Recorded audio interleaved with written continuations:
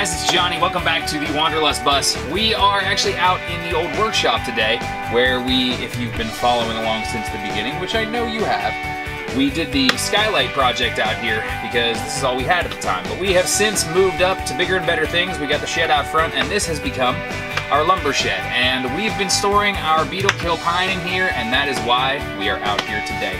We are going to be installing our beautiful Kentucky hardwood beetle-kill blue-stained wildcat crazy pine, whatever it is. If you saw the video, I screwed it up the whole way through. I still haven't gotten it down. But we have divided all of this up.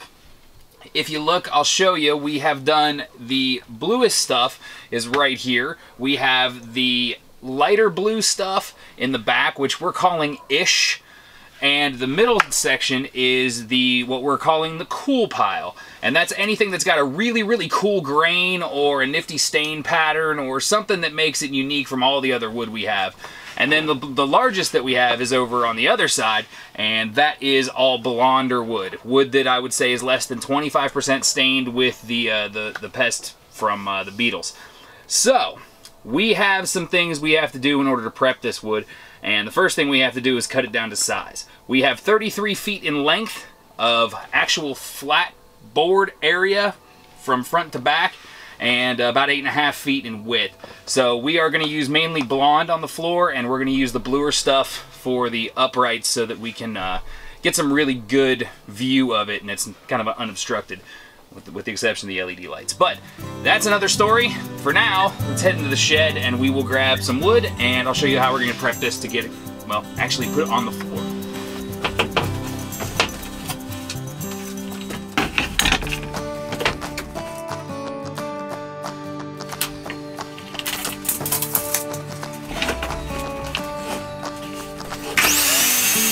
Alright, so you'll see here I'm just making 90-degree cuts. I'm not doing any of the final joinery, the rabbets, or the lap joints that are going to be on the finished product. I'll do that after we've laid everything out and made the templates for cutting all of our access hatches.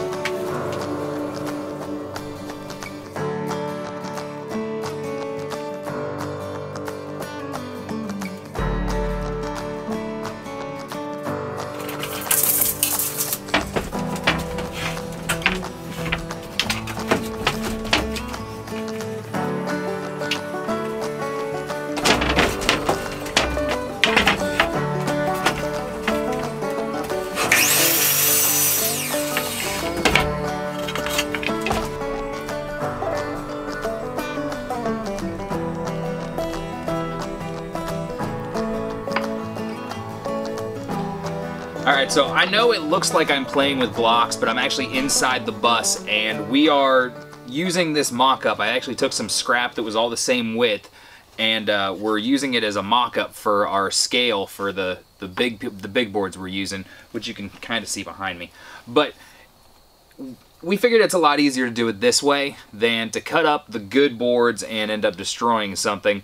Not to mention, it's kind of hard to haul around all the heavy 3/4 inch plank board just to play around. So we determined by doing this and by diagramming everything out that we are going with 5 foot, 7 foot, and 9 foot pieces, and with some fill-ins here and there. But overall, that is the 3 sizes we're going to be using, and it gives us a really, really randomly patterned randomly, you get my meaning. So it doesn't look like we planned on it being, well, not perfect.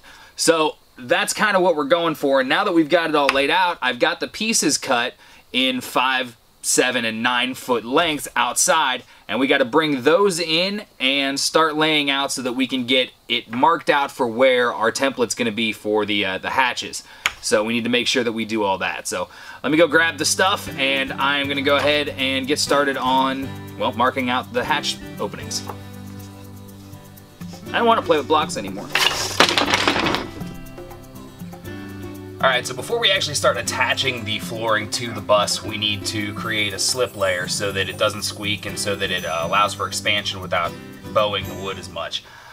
We're using just standard red rosin paper, and it's a very easy install. We're just stapling it down, 6 inches overlap.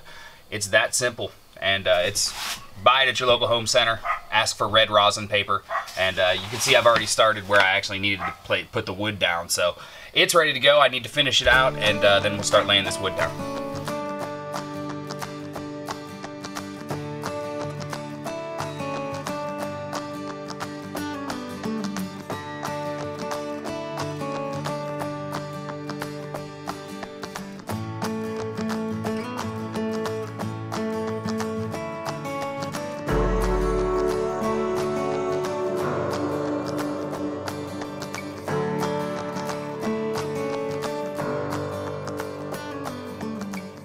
Alright, so we've got all the rosin paper down and we've cut the holes for all of our access panels. Now it's time to start laying down the wood. In order to do so, we need to finagle some things and make sure it's going to be easily accessible for these panels but not look unnatural. So we're going to start by laying down some panels and cutting some custom cut sizes, and you'll see that all in the time lapse that you're going to see, well, right now.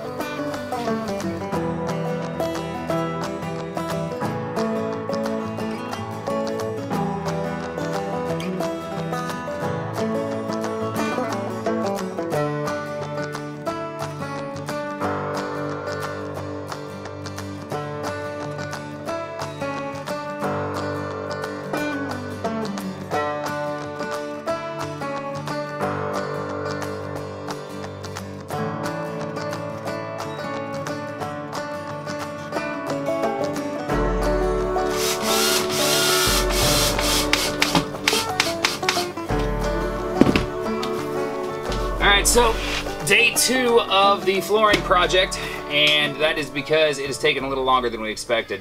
Mainly because we wanted the patterning to be as good as it could be, and what we've done is made sure that all the staining pattern from the pine beetle, as well as the grain pattern from the wood, as match up in the group areas as much as we can. And I'm also using less desirable pieces under stuff like appliances and cabinetry, so that way I eliminate a lot of the waste.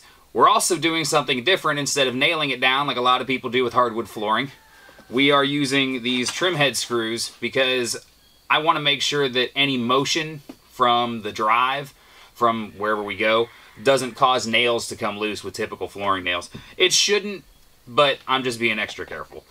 We also have to make sure we cut both ends of these boards. No matter how long you cut them, make sure that you're cutting both sides of them, because if you get cabin grade lumber, it might not be a true 90-degree cut on the ends of it. So make sure you do that so that you don't end up with huge gaps in your flooring. So I got a lot more flooring to lay, and you guys will see that in the time lapse, but I wanted to tell you day 2 and some of the struggles we've run into so far. So keep watching, and we'll see you at the end of this.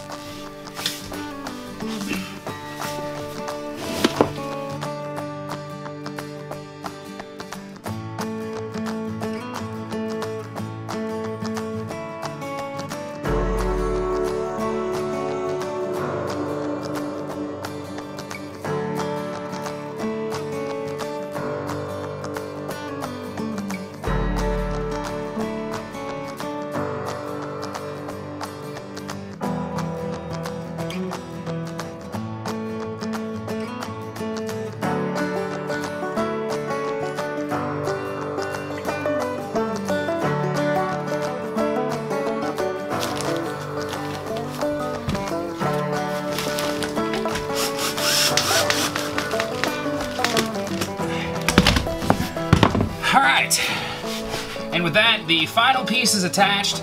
Now we just have to go back and do some routing around the vents as well as the front here to trim it off, and we'll come back in a second and show you how to do it. Alright, so now I'm at the front. All the flooring is done, but like I said, we have to allow for some access points as well as cutting the pattern out for this thing for the stairs. So to do that, I'm going to use a router bit with a 3/4 inch bit and a guide on it.